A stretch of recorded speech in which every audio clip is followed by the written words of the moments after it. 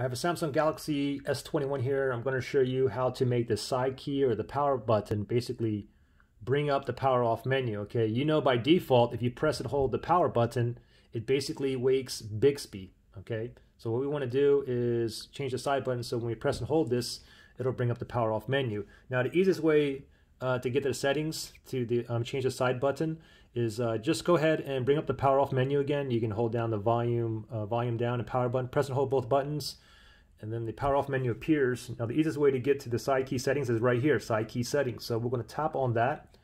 Now you can see by default, if you press and hold the side key, basically the power button, it's going to wake Bixby. So if I press and hold the power button, it's going to wake Bixby. Now if you tap on power off menu, now if you press and hold the power button, it's going to bring up the power off menu. Okay, so pretty simple. And if you want to change it back, just go ahead and bring up the power off menu and then go back to side key, and then you can go back to wake Bixby if you wish. Okay, so pretty simple. Questions, issues, comment below.